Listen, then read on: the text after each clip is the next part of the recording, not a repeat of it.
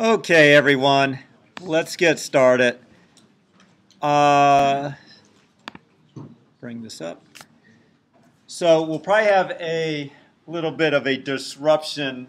We have someone from OIT coming to check on a problem I'm having with the smart board, so I may or may not be able to lecture through that. But at any rate, let's get started. So this is, hopefully you're here for either CS465 or CS565. This is a combined undergraduate, graduate course in databases and scripting languages. My name is Brad van der Zanden. I'm the instructor for the course. And today, basically, is just kind of an introductory day to talk a little bit about the logistics of the course, my teaching philosophy, and a little bit of an introduction to databases today. And we'll plunge into the, I guess, main stuff starting next Tuesday. So to kind of give you an idea of what the course is about, it's kind of a two-headed monster. So the first half of the course is databases, and the second half of the course is scripting languages. The reason that we have two topics in the course is we feel it's important to offer both topics in our curriculum, but we do not have enough resources or time to either offer a full semester of databases or a full semester of scripting languages, hence the two courses. And there is a bit of overlap between the scripting languages and databases, but quite frankly, it will kind of seem like two courses to you. So the first half will be on databases, and there'll be three aspects to it. There will be the theory behind databases, and in this class we'll be using relational databases, so we'll be doing the theory. And if you wonder about the prerequisite for this course, which is CS311, that is kind of necessary in order for you to really get the mathematical foundations of relational databases. We'll talk about how you design databases, and there's a number of ways you can do it. One is called normalization, one is called entity relationship diagrams. Don't worry about the terms, we'll get there soon enough. And also how you improve efficiency through the use of what are called indices.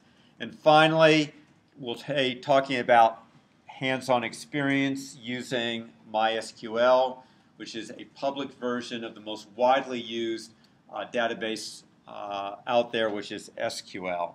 In fact, it's kind of going to be first hands-on experience, then theory, then design. But these are the three major topics we'll cover in the first 7 weeks of the course.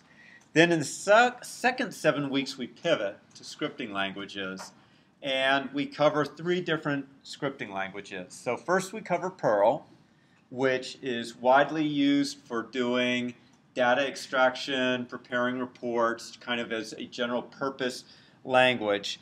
Python is also commonly used as a general purpose scripting language. We cover Python in CS365, which is why we do not cover it in this course.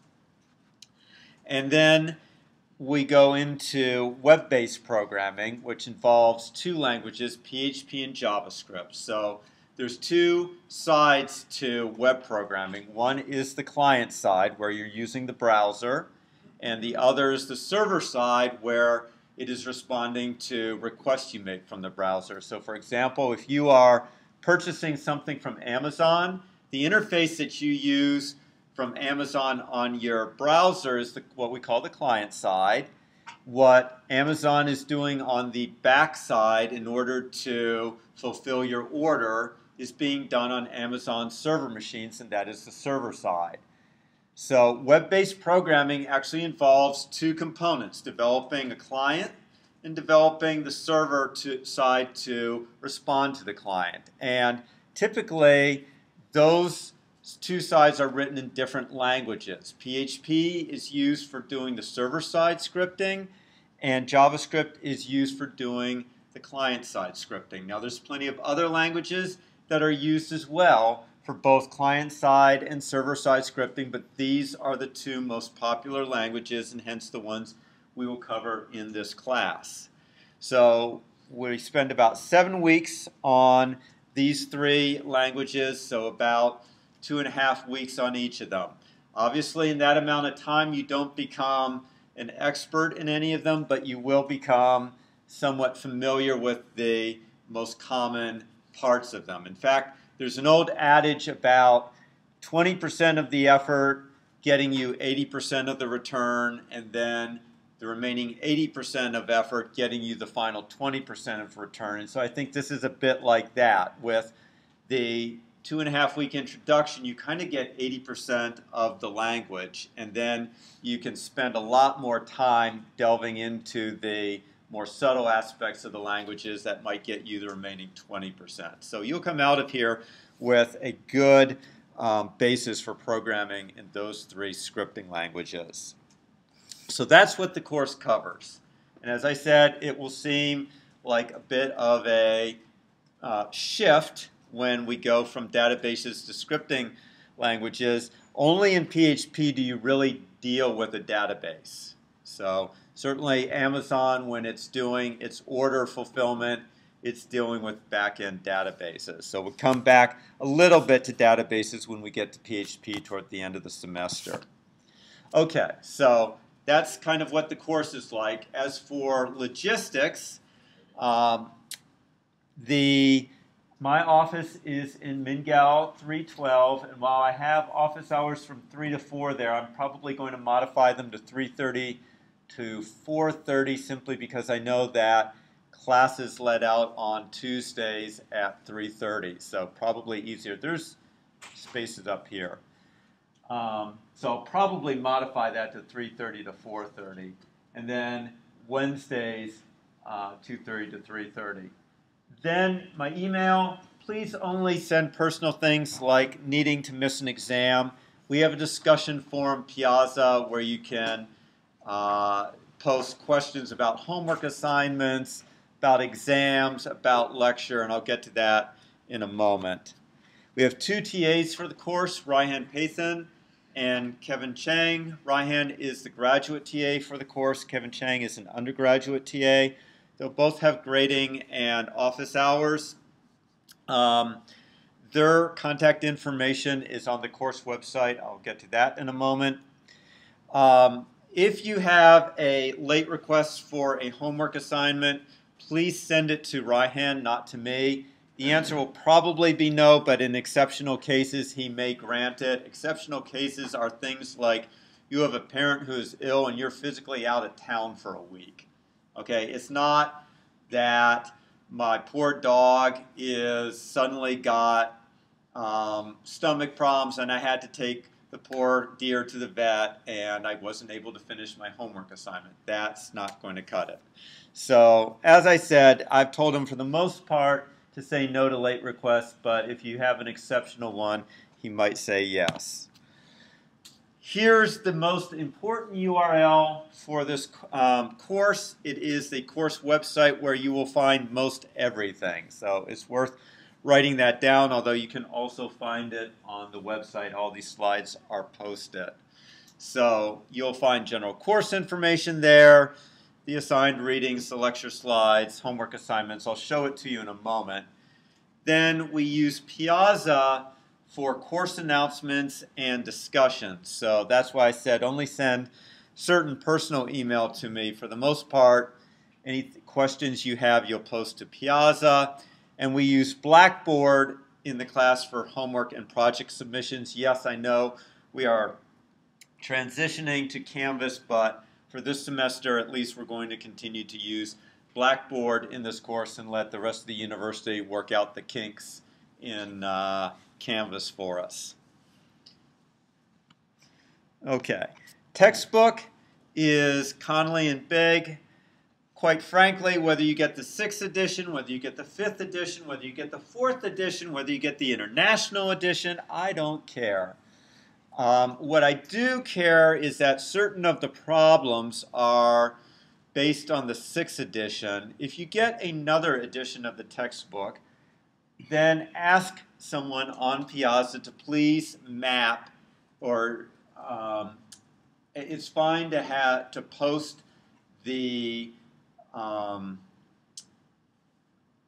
textbook problems on Piazza, just scan them and put them up there, but I'm not going to do that, okay? That's just, if someone may be friendly and do it for you. So that's the only thing about getting an earlier edition of the book, is there may not be an exact mapping of the problems from the 6th edition to earlier editions. But quite frankly, the material in the book has not changed very much from the 4th to the 5th to the 6th edition. It's mostly exotic stuff that we don't cover in this class. Okay, grading is the normal scale here at UT. Sometimes I curve a bit, usually on the lower part, almost never on the upper part, and can give pluses and minuses for if you're at the upper or lower end of the range. Your grade for the course is computed as follows. It's different for undergraduates and graduate students. The reason is graduate students have a database project. It would be great if we could also have a database project for undergraduate students, but we have too many people in the course and too few TAs. So basically, the size of the course, unfortunately, constrains what I'm able to do. And we can have a project for the graduate students, but unfortunately we just don't have the resources to have a project for undergraduates. So that shows the grade distribution. You'll notice quizzes. So every day, or every lecture rather, has a Blackboard quiz associated with it, except for today. There is no quiz for today's class. But starting next Tuesday, there is a Blackboard quiz that for Tuesdays is due the following Thursday at 12:30, and for the Thursday lectures is due the following Tuesday at 12:30. So basically, you have a quiz after each class, and it's due at 12:30 before the next class. So those of you who've had quizzes from me before know that I usually make them due within 48 hours, but I've had feedback that a lot of students kind of forget about the Saturday when they're due on Saturday, so I figured I'd experiment with just making them always due right before class starts. So 2 days for the Tuesday quizzes, 5 days for the Thursday quizzes. And the idea is just to make you quickly review the material after class, because research shows that if you rehearse the material shortly after it is presented, it really helps cement it in your mind. So the quizzes, pretty easy. They're generally 20 minutes. A few of them are 30 minutes. But they just go over basic concepts from class and will help, as I say, cement the material in your mind. Plus, the quizzes are often, the questions are very similar to the questions on the midterm. Again, because the midterm, or because of the size of this class, I have to use a lot of multiple choice and multiple answer questions on the midterm and on the final. Okay, key dates. The first midterm and only midterm will be on Thursday, October 13th, which is a week after fall break, and it will just be over databases. And then the final is on Wednesday, December 7th. It will just be over scripting languages. So it's really, the final is just like a second midterm. And for the graduate students, the projects are due November 12th at 6 a.m. That's not a typo. That is really the evening of November 11th, but for those of you who are night owls, gives you the morning to hack away at it. Okay, and I'll say much more about the graduate projects when they actually are assigned. I don't actually assign it until we're pretty much done with databases, which is the first week of October. Okay, so let's just take a look at the course website. So remember, Piazza, make sure that you sign up for it as soon as possible, because again, I don't make my announcements through Blackboard. I make all class announcements through Piazza, so expect you to have subscribed to Piazza. And this is where, if you have questions about homework assignments, if you have questions about lecture, questions about exams, about the sample exams, or what's going to be on the exam, please post it to Piazza. That way I can respond to it, one of the TAs can respond to it, or another student in the class can respond to it. So, 1 second. Having trouble with the pen? Yes. Okay, so getting back to where we were. So make sure that you sign up for Piazza, and also, while there are office hours, the best way to get in touch with us outside of office hours is via Piazza. Also know that evenings and weekends you're not as likely to get responses. The TAs have their own course activities they need to catch up with over the weekend. I have a family that I like to see over the weekend. So over the weekend and at evenings, your best hope of getting something is from another student seeing your question and responding to it. So please do try to answer other students' questions if you can. At the end of the semester, when I'm looking at bumping up grades for people who are on the border, that's one of the things I look at is how much you participated with Piazza. It's one of the factors that goes into it. If you have a question about the homework that requires you to post code, please do that. There's an option in Piazza that allows you to post it so that only instructors can see it. Please do that if you're posting code, okay? But if it's just a general question about the homework, please put that out there where everyone can see it, because usually if there's one person asking the question, there's 10 other people who are wondering about the same thing and just didn't have the courage to ask.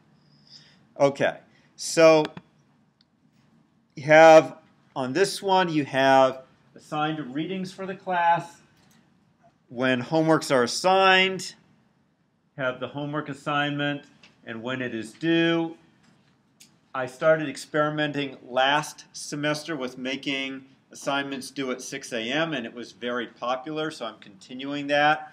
So when you see Friday, September 9th at 6 a.m., what that really means is Thursday evening, September 8th. But you can work through the night if you like and submit it up to 6 a.m. on Friday. What I really don't want to hear is, oh, I thought the due date was Friday. I didn't realize it was at 6 a.m. That's why I'm making a big deal of it now. Okay, so all assignments are due at 6 a.m. Late policy is as follows. If you turn it in more than 24 hours in advance, you get 5% extra credit. Okay, that's my way of giving you extra credit, and also if there's any problems, it gets you, I get to hear about it early because people are trying to finish the homework assignment early. You can hand in the assignment up to 3 days late. For each day that it's late, it's a 10-point deduction. So if you hand it in 3 days late, the most you can get is 70 points for the assignment. Undergraduates who are enrolled in CS465 may work in pairs if you like. Graduate students must work by themselves. Okay, so that's one of the things that differentiates the difficulty of the course. I have made it clear with the first homework assignment, but I will say it now again.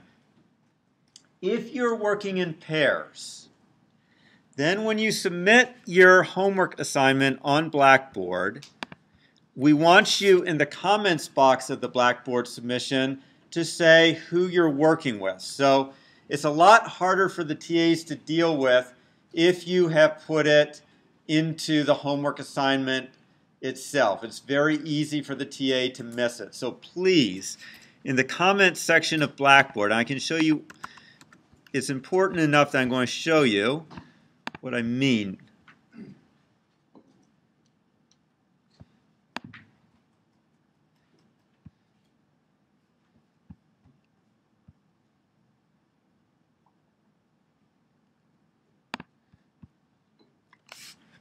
So there's homework submissions link, and when you go to it, you click. And unfortunately on mine, because I'm a professor, it's not showing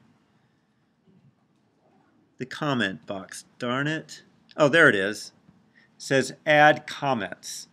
That is where you should be putting the information about who your partner is, if you have one. Okay? For the first homework assignment, we also ask that you include your major. I know it's redundant with the attendance sheet that's going around, but just in case we miss anyone today, it will help us. And that's also shown in the first homework assignment, which you actually don't have to worry about until about September 2nd, but nonetheless, telling you about it now. Okay, so it's under there. If you look at the general instructions for homework 1, it just also reiterates it. So if you forget between now and then, hopefully that will remind you. Okay, so I also post notes, like the logistics slides for today are already up there. In fact, the slides for the entire semester are already up there. I also record lectures and post my lectures at the end. This actually is a lecture from a previous semester, but after today there'll be today's lecture up there. So that way if you miss class, please don't ask me what you missed, just watch the lecture. And also it can help when you're reviewing for an exam or when you're going over homework assignments, etc. So this class, unlike many of my classes, actually is primarily lecture. It turns out to be, for those of you who've had me for 102 or for 365, you know I like to flip a classroom. I can't really do it easily in here. It would kind of lend itself to it, but it's just the class is too big, and so this class tends to be more lecture. Sometimes I do have you work exercises in class, so it is helpful to bring a laptop with you, because certainly when we go over SQL or sometimes when we're going over some of the scripting languages, I do actually ask you to try to work some short exercises. So please do try to bring a laptop with you to class. Okay. See, homework, as I said, gone over that. Graduate student project, actually I've already posted the information about it, but you really can't get started until early October on it. Here we have the information about the TAs and their office hours. So if Brian tells me that usually the most common reason for someone to come to his office hours is to complain about their grade on the homework assignment, so be it. That is your opportunity to go and complain. Also, you can send him email. Because the class is so big, basically he doesn't have time to correct your syntax if it's wrong. He's got to grade roughly 70 assignments in about 10 hours, which is less than 10 minutes per assignment. In fact, less than that because he has office hours. So he just doesn't have time to go and fix syntax errors. So if something doesn't work, he's just going to give you a 0. And then you can say, hey, if I just changed this one thing, it would have worked, and he'll give you points back. So just because you get a 0, it may be that if you had just altered something a little bit, it would have worked. So it's worth, in that case, trying to get some points back from him. Yes? Is there any specific platform we need to target? I'm assuming we're going to be generating SQL statements. So. Yes. So question was, is there any specific platform we need to make sure it runs on? Hydra. So you're going to get databases in a week. I was assuming specific databases. Yeah, SQL. So we're going to create SQL data. The lab staff is creating SQL databases for you. They should be ready next Tuesday. So basically, whatever you create needs to run in that database. Okay, so those databases will be running off of the department. Pardon? Do you know which engine has that? No, it's a variation of MySQL. Basically, anything that MySQL supports, this engine supports. It's not a true MySQL engine, though. So you can ask lab staff. They always tell me, and I always I've had forget. problems with that in the past. Right. Just make sure it runs on the Hydra machines, and you will Okay. be good. Okay. That's the bottom line. That's what Raihan will be using to grade your assignments. He will have his Raihan database. He will run it on the Hydra machines, and that's where it should work. So feel free to put your own SQL server on your machine, but then test it. Same thing when we get to Perl and PHP. Make sure it runs on the department's machines. Okay, because one thing is the lab staff is really conservative, and usually the release version that's on our machines is like a year or two old. Okay, so the biggest problem we get is someone runs like Perl 6.2, and we have like Perl 5.7 or something, and 6.2 and 5.7 are really different. And so you got to make sure it runs on the department's machines, because that's what he's going to use. Okay, other questions? Okay, let's see.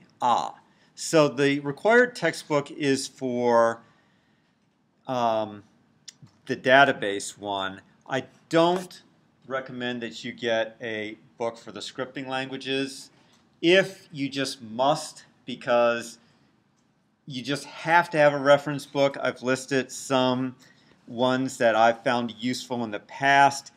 The editions pile up quickly, so it's better if you can to get a more recent edition, but there's so much material online that I think you're just better off going online. For example, W3 Schools is free, and I think it has a lot of good stuff. I think my notes are pretty comprehensive.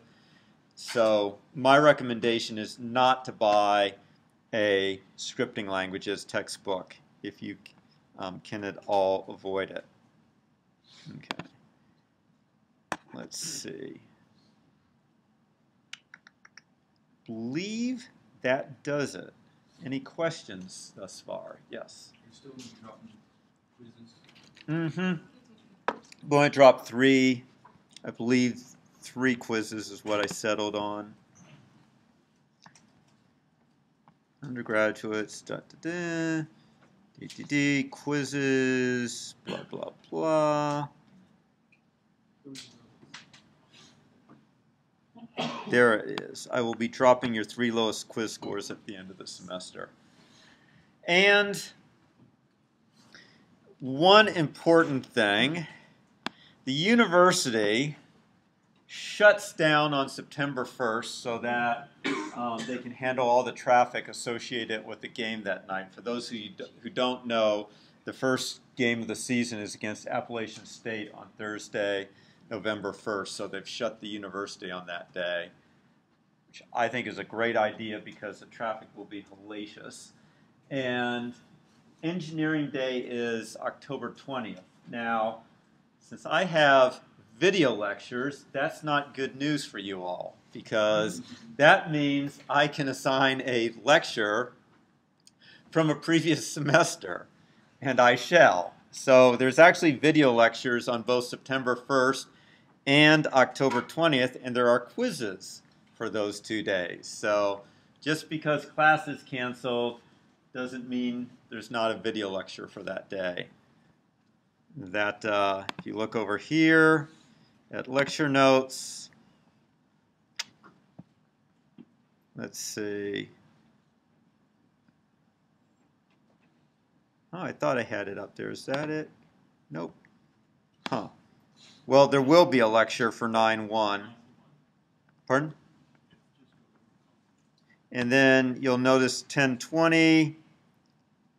There it is, online video on regular expressions.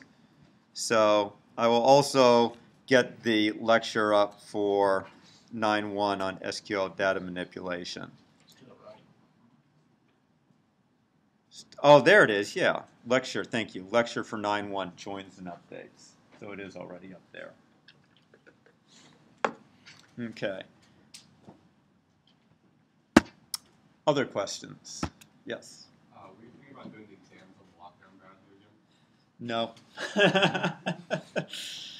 It didn't seem to be a very popular choice, so we'll be back to using the paper-based way of doing things. Let's put it this way. It is very popular on my end. It's made grading amazingly simple, but it just wasn't popular on your end as judged by student evaluations. So you try, you fail, you move on. Other questions? Okay. Sit back, relax, enjoy. Actually, I guess one or two of these questions could end up as multiple choice on an exam. But for the most part, these notes are up there already under database terminology, chapter 1. I just want to go over kind of the basic stuff today before we dive into the rest of it on Tuesday. So today, some basic terminology. Next Tuesday, we talk a little bit about design of databases, and then on Thursday, we plunge right into it with MySQL and doing some actual programming with databases. I find it's easiest to do it that way, and it has worked out well in the past. Okay, so to date, most of you in classes here at UT have done file manipulation. Okay, you write a program, you open the files using some kind of open command, you read them in using getLine in C++ or cin or fscanf or something. Okay, so that is not a particularly common way to actually store information in the real world. It works well for the small homework assignments or small projects that you may do on your own, but for corporate systems, for engineering systems, for science systems, it's much better to keep that data in some kind of structured format. And the most common way to do that is with a database. If you're using a scripting language, you still may do that, or you may use a standard like XML or some other markup language. So we will talk about that a bit when we get to scripting languages, how you can store data that way. But easily the most popular way to organize and store information in the real world is via a database. So when you buy something from Amazon, Amazon is using a database to track your credit card, to track its inventory, to keep track of the invoice. When you go to make an airline reservation, the airlines are keeping track of their flights and keeping track of your ticket information using a database. If you're a property management firm, then you're keeping track of your rental properties, keeping track of your clients and your owners and your leases using a database. And in fact, the textbook uses the running example of a property management company throughout its thing. So by the end of this class, not only may you be well informed about databases, but you might want to apply to a property management rental company, since you'll probably also be familiar with the ins and outs of that. So, a database is a structured collection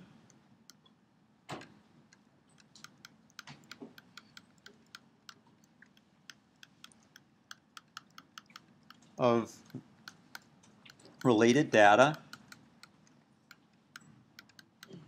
and its description.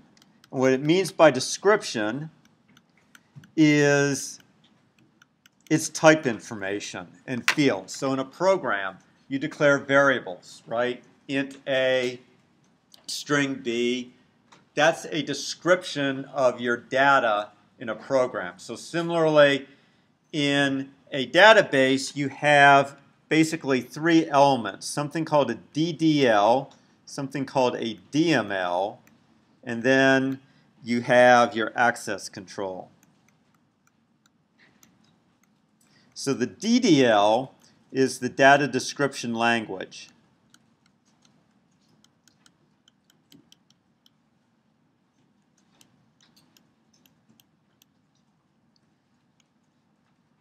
Okay, and it allows you to define the structure of your database. Basically, it's where you declare your records. Okay, so you might have a property and you would declare things like the street address. Maybe that's a string. You declare its monthly rental rate, probably a floating point number. You declare its owner, probably first name and last name, probably 2 more strings. So the data description language is basically where you specify your various records. We tend to call them tables, the fields within those records, the data types of those records. And it also is where you place constraints on the data. So for example, you may have a constraint that no person makes more than $100,000, or that no realtor may handle more than 50 properties. So those are so-called integrity constraints. So that's all the data description language. Okay. The DML is your data manipulation language.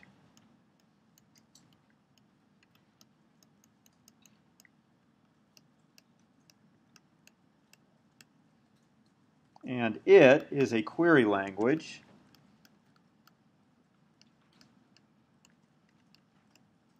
that allows users, talk about breaking a pen, wish you'd left that other pen.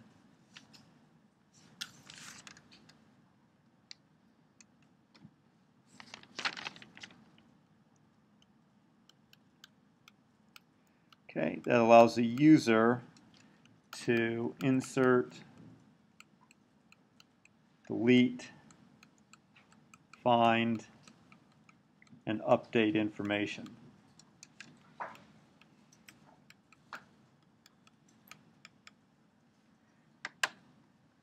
So the data description language is kind of the programmer side.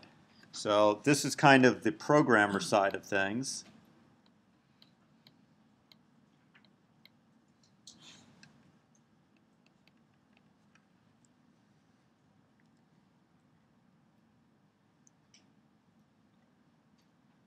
Does anyone happen to have tape?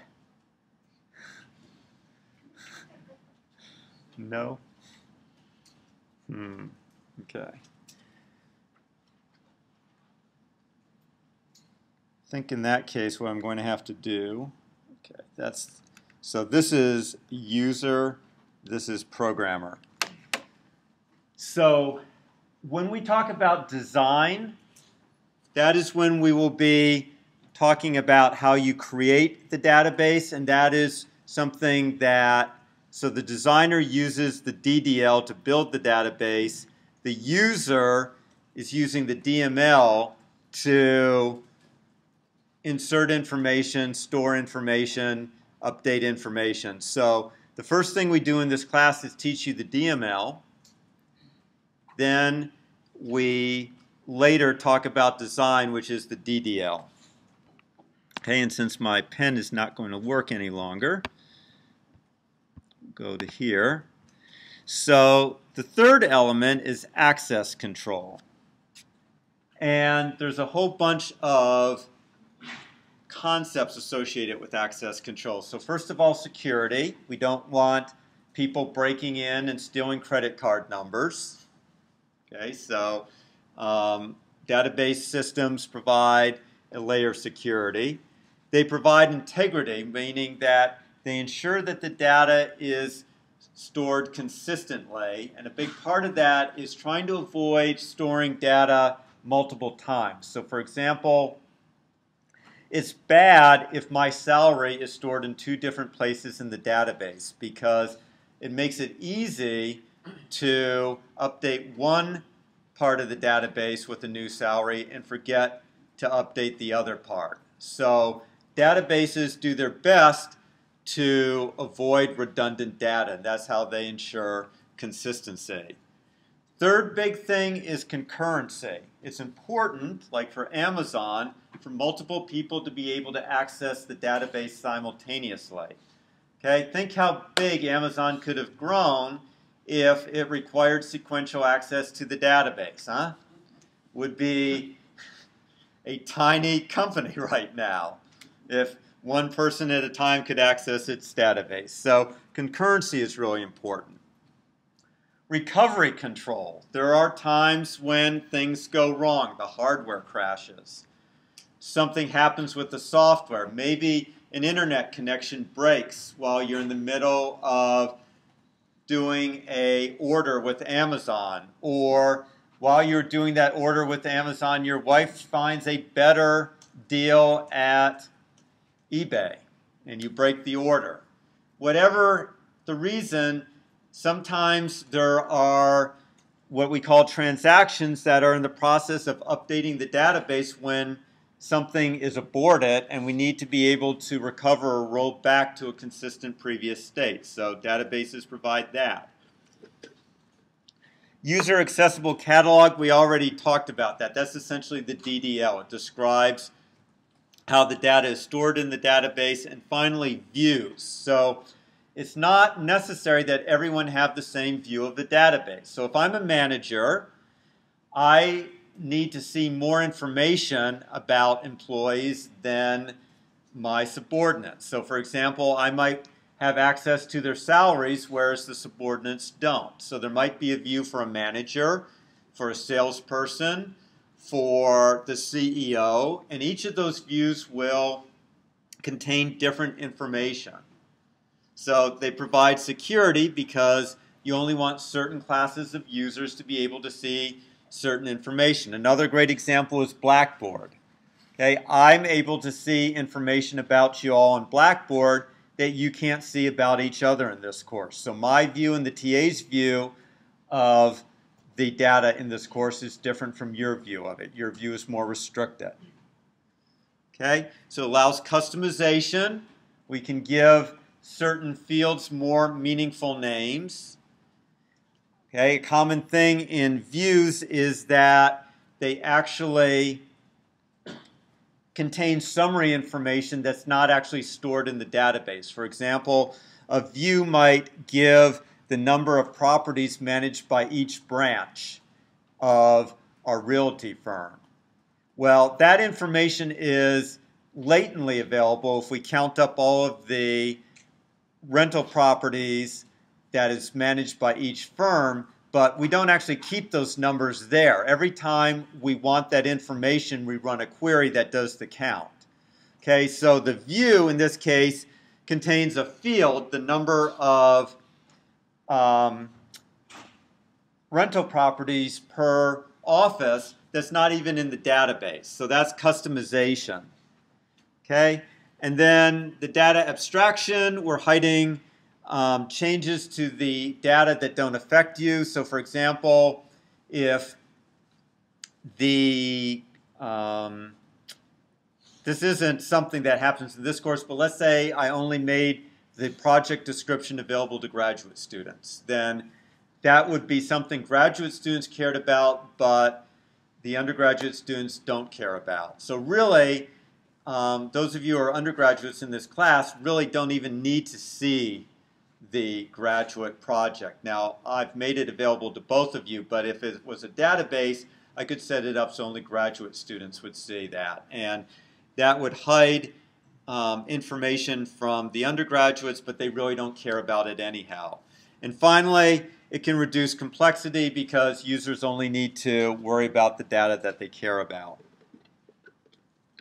So this is all very nice, and you may think, well, it's also going to be pretty complicated when We introduced files in CS102. They were pretty simple. This is all really requires a lot of stuff. And yes, it does. In fact, all this access stuff we really won't talk about in the course because we don't have time for it. We'll talk about views, and we'll talk about the user catalog, and we'll talk about integrity. But the rest of it is pretty complicated. A lot of research papers have been published about it, but we won't talk about it. They are covered in depth in the textbook, and we just don't have time to go into them. So certainly a much simpler thing is just to use simple file-based systems, what you're already familiar with. But those things have a lot of drawbacks in the real world that you should be familiar with.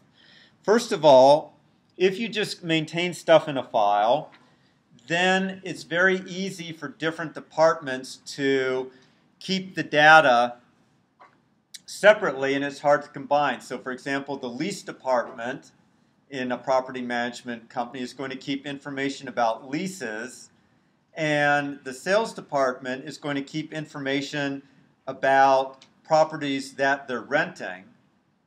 Well, the sales department sometimes needs to know about leases. Kind of important to know which of your properties are empty and which are actually being rented, right? And how might we determine that?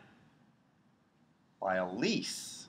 So it would be good if you could combine the information from the two departments. But if you keep them separately, that can be difficult to do. They might be on different servers, for example.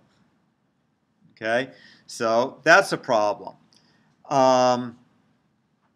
Another problem, so that's what we call separation and isolation of data. The second one is duplication of data. So maybe it's just too much of a pain in the neck for the sales department to always go and ask the lease department about vacant properties, so the sales department keeps its own information. So someone comes in, modifies the lease, and the leasing office forgets to tell the sales office that they extended the lease for 2 years. So I'm the salesperson. I am all set. I advertise the property. I bring someone over to see the property, and the renter says, I extended my lease by 2 years. Why are you here? Okay?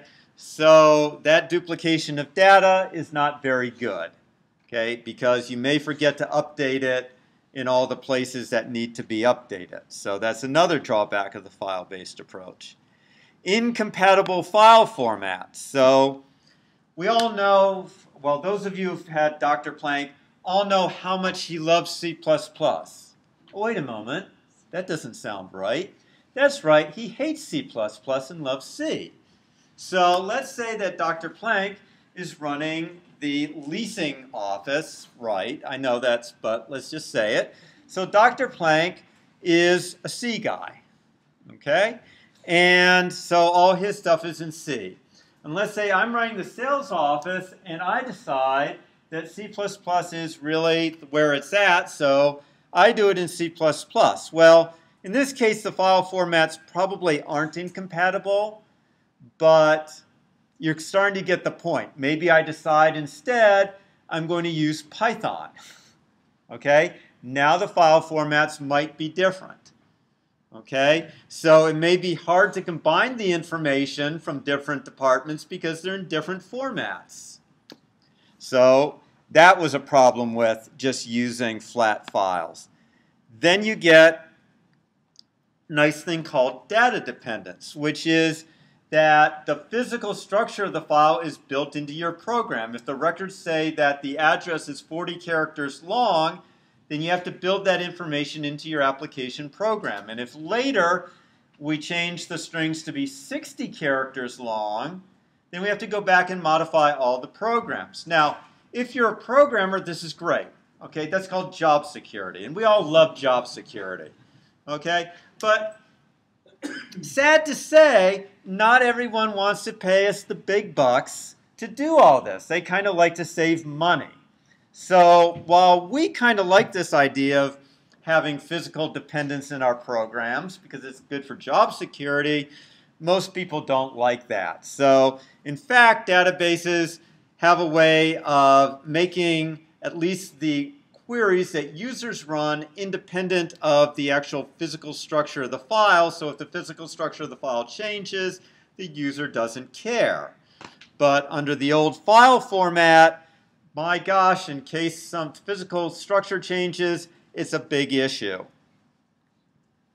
Okay, here's another problem. Also good for our job security, but bad for the business, which is that anytime we want a new report, then unless the salesperson or the leasing person happens to have taken a few programming courses, they're probably not going to be able to write the code to create the report they want, which means they got to set up some time with the data processing department, and we'll send over a programmer and see what their needs are.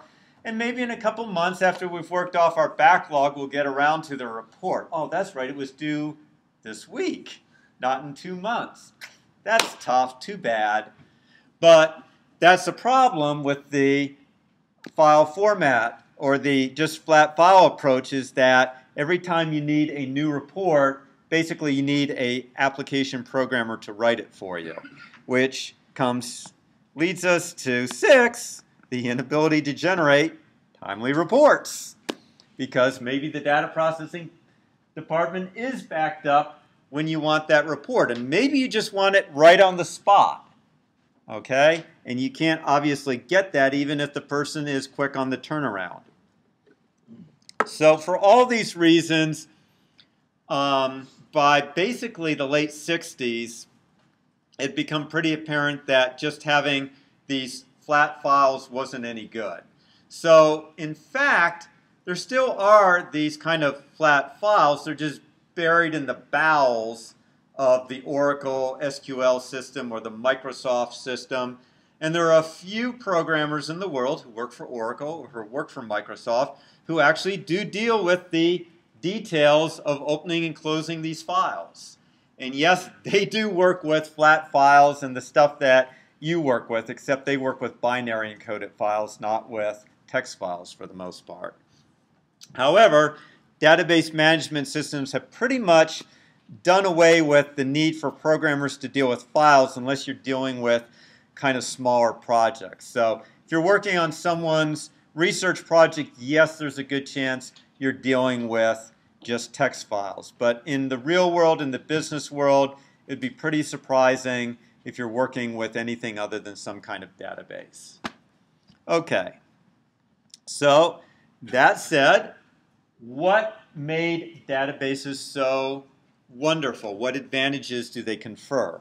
So the big one is flexibility for the end user. That means that the end user is able to write their own reports. And the way they write their own reports is by writing their own queries. So here's one in which what we want is to obtain the information about the names of the clients that live in Joe Keel's property. So Joe Keel is one of our owners. We'd like to know who is renting from Joe.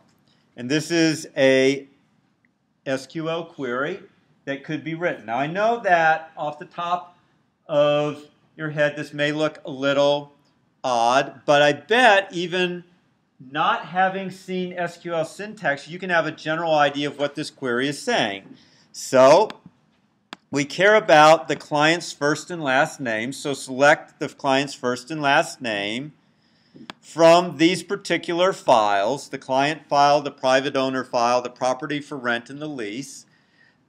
Okay, so we want the clients that live in Joe Keel's property. So we're looking for the owner, who is Joe Keel. And his owner number is associated with the property for rent. So presumably for each property for rent, we have Joe Keel's owner number. And that property then is being leased because some of Joe Keel's properties may be vacant, so we only care about the properties that are currently leased. And finally, we use the lease to locate the client's client number, and from that we can extract the client's first and last name. So we'll get into more details about this syntax in another week or so, but even so, this is a syntax that non-programmers can master.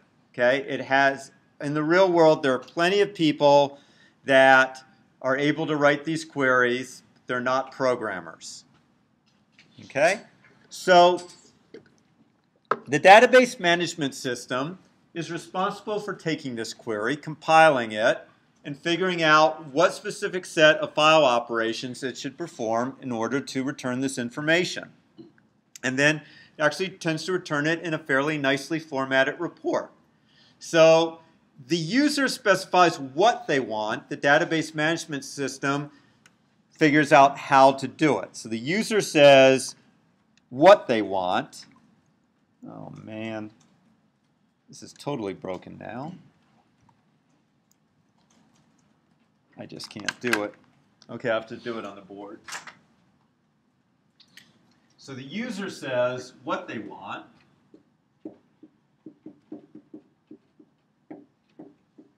And the DBMS figures out how to make it happen, how to fulfill the request. Okay, and that is a very interesting thing, how to fulfill the request, but again, we will not have time to talk about that in this class. There's a lot of research that's gone into efficient query algorithms, and in fact, the adoption of relational database systems languished for about 10 years until they were able to develop sufficiently fast algorithms for doing this query optimization, because what the user says may not provide a lot of good indication of how that request should be fulfilled. Okay, so control of data redundancy. So relational database theory has come up with theoretical ways that you can decompose a file so that you don't store data redundantly. So that, for example, salary, instead of being stored in maybe 2 different files, might only be stored in 1 file. So as an example, we might store the information about how much a property is being rented for in the property for rent table and not put it in the lease table, because we can always get it from the property for rent table, or vice versa. So databases give us a way to decompose files. An actual algorithm will actually have algorithms that show you how to decompose a file so that you don't have redundant data. Okay, then by eliminating redundancy, you ensure data integrity, such as not duplicating salaries or having 2 different salaries for the same person. Because you centralize the data in a single repository, it becomes a lot easier to share the data. So instead of each department having its own particular server with its own file system, the data is put in a central place. So data sharing is more simple. We have decreased maintenance costs because someone else has spent all the heavy lifting writing the programs. That would be the people at Oracle or at Microsoft. So we can, as users, very easily write queries, and since the physical structure is not hardwired in the application program, we can easily change the query, never worry about how the underlying physical structure is set up. Okay, because the data is centralized, it's easier to do backups. Okay, because it's all in one place. Security is easier to enforce because file access goes to one central location. What's the drawback of that? Single point of failure. Pardon? Single point of failure. Single point of failures. Yep. So if your thing goes down, the whole database is inaccessible. So if Amazon's database goes down, the whole site is inaccessible possibly for a few hours, whereas if it was distributed across multiple departments, only one department might be impacted. What's another problem with the central location? Yes? Somebody does get through your security and everything. Yes, we put everything in the same honeypot. So we also made it easier for a hacker once they break your security. So it's a lot easier to guard if we only have to build one fort. We can put up a lot of defenses around our fort. But if our fort gets penetrated, then it's a lot easier to get all our information out of there. So it's both good and bad. This is what's often called the dialectic. So your strength is your weakness. Okay? It's easier to do concurrency because everything is in a central location. That makes it easier to control access to your different files. So you can put locks on files to control access. You can put it on certain parts of a file. But having them all in a central location makes it easier to decide when you should lock and when you shouldn't. Okay, so they also have some disadvantages. They are expensive. These are very complicated pieces of software, and we can't simply hire an application programmer to row our own. Much as we might like it, we pretty much are going to have to buy it from a vendor like Oracle or Microsoft, or you might be able to get it in the public domain, which is what we do. We're too poor to afford to buy an Oracle SQL server, so we use MySQL. And actually, as you will find out as the semester progresses, some things that are in the SQL standard are simply not supported by MySQL, and part of that reason is it takes a lot of effort to support the entire standard. So you're going to have to pony up some money for it, and because they're so general, they do tend to require more hardware, and they're bigger than if you rolled your own. If you rolled your own, you could probably streamline it, make it run faster on less hardware and not take up as much space, but because it's a general solution, you're going to have to probably buy more disk space and more hardware. Okay, same thing. I could probably do something by hand more quickly than the optimizer can because I might use domain-specific knowledge to go faster. This was pointed out, there's a greater impact of a failure, either because we physically fail and the server goes down, or because our security defenses fail and someone breaks through. And more recently, this has become a big whoops, I don't want to copy that. The big issue is the data must be structured. So there's a lot of data that doesn't conform so well to this, where you might have different types of objects or that have different sets of properties. So in C, you have unions, where you have the same space in memory, but it has several different formats. Or with C++, you define an inheritance hierarchy where you have subclasses, okay, and they can have different characteristics. Well, most databases don't handle those cases very well. So there's certainly been a lot of research into alternative kinds of databases. Object databases, there's something called NoSQL. We won't be going into those in this class simply because we don't have time to do so. So we will be assuming in this class that the data is well structured and that we can organize it into a set of tables. Hold on, I'll get you. So we'll assume that we can get it into a set of tables. And also, it is still the most commonly used type of database. Hence, what we will be going over. Yes?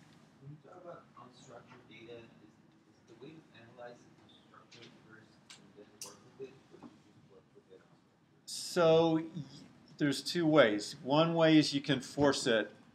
There are ways that you can force unstructured data into a structured format and then use a database to deal with it. You can use something like a markup language like XML and deal with it that way, because XML is actually a very nice way of structuring unstructured data. It's more flexible, but it's slower. And then there are things like object databases that are out there that allow you to handle unstructured data more easily. So, okay. So, that takes care of it. Tuesday, we start diving into the meat of things. And as I said, you don't have to worry about homework assignments yet for a couple weeks. So I'll see you Tuesday, and have a good weekend. Hilarious note. SQL